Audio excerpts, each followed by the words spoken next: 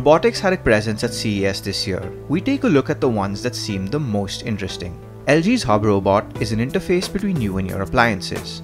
It recognizes voice commands and hooks up to Amazon's Alexa cloud services, so you can also stream music and order items online, just like you would with an Amazon Echo.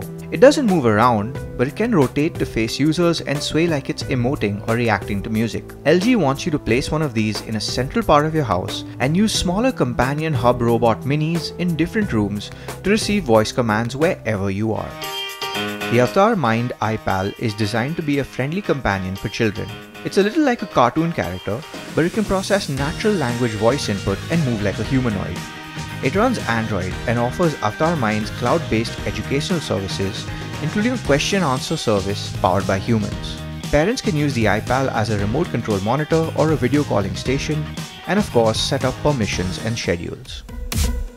Future Robot's Furo S Model is a service robot designed to answer questions and help with directions in places like banks and airports. It shows a customizable digital face which can lip sync to voice output and display various emotions. The enormous main touchscreen shows any interactive content, and a Microsoft Kinect sensor recognizes users' gestures and behavior. It can also dance to music, if that entertains you. If you like this video, hit the thumbs up button and subscribe. You can also follow us on Twitter, Facebook and Instagram at Gadgets360.